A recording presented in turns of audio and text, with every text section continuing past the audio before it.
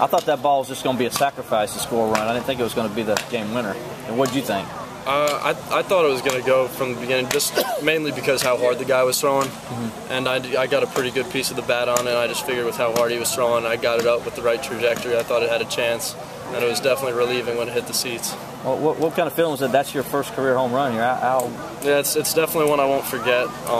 You know, I was just really happy overall to just be able to contribute, especially because, you know, I've had a specialty role this year and filling in when guys get hurt and stuff like that. And, you know, all the guys like me that want to do is be able to help the team win.